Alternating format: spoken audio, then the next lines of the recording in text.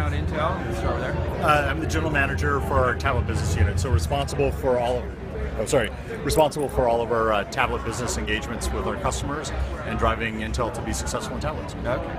So what does Android mean to Intel now in 2014? There's a lot of, I saw the dual boot, the switching tablet downstairs, and got a good demo of that. How important are tablets like that to Intel right now?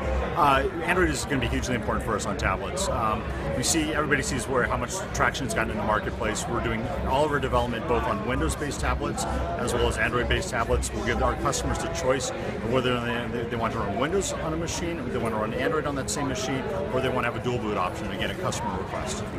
How many dual boot?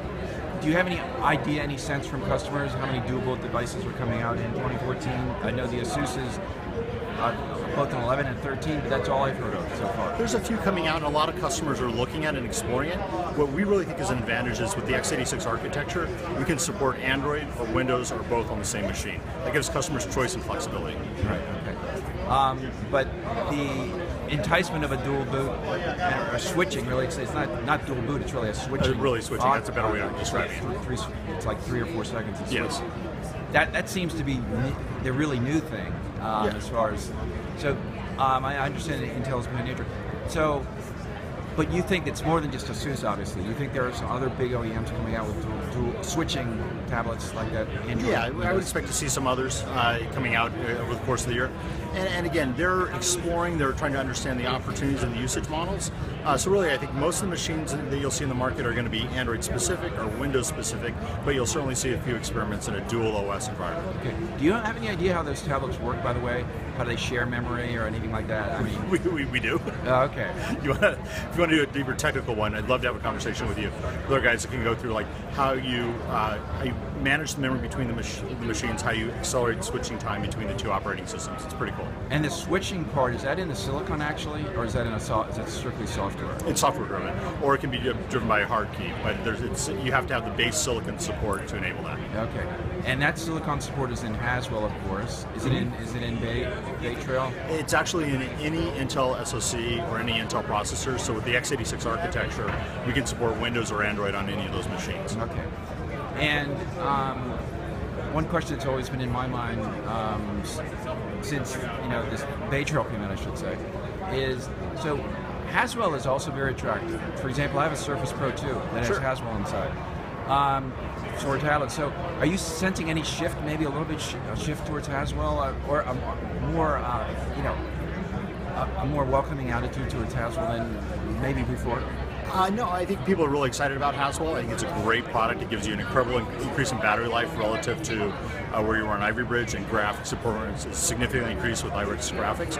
What I'd say is if you look at the tablet market this year, it's probably 280 million units. The PC market is well north of 200 million units. With a market that size, you're going to have people that are going to want to bias towards great performance and that PC-like experience. Haswell is the perfect product for that. And you're going to have a lot of people who are going to want the thinnest, lightest form factor with the longest possible battery life, and Bay Trail is the perfect solution for there. So I think the market is big enough for these architectures to coexist, and we're really giving people choice about what they want.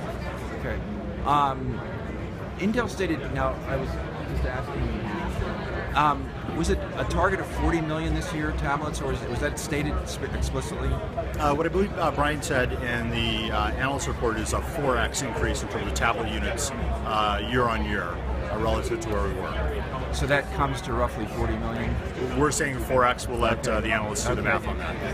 And what I think it really says is that Intel is making a real dent in the tablet marketplace, and it's a reflection of our confidence in our architecture and the products we're bringing to market, and the great partnership we have with our OEM customers. But that has something to do with Android too, right? The fact that Android, because that's such a huge mobile OS. Sure, it's about great Windows tablets, great 2-in-1s, great Android devices. We're going to have Android in 7 and 8-inch and 10-inch devices. So absolutely, we're going to address every part of the market we can.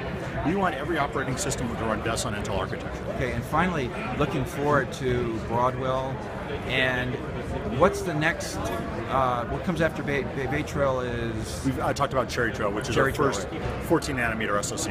And is that coming out this year?